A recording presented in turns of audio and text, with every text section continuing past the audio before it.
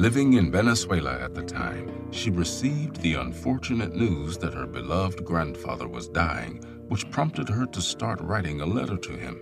This letter would considerably expand, ultimately growing into her debut novel, The House of the Spirits.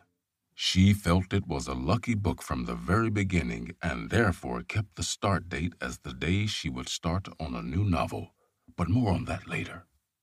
In those days before she gained fame as a writer, her day-to-day would consist of waking up at 6 a.m. and going through the regular steps of work and chores.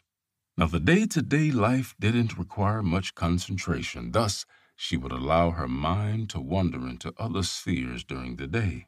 After the day-to-day routine, she would shower and eat with her children. Then, she would tuck the kids into bed around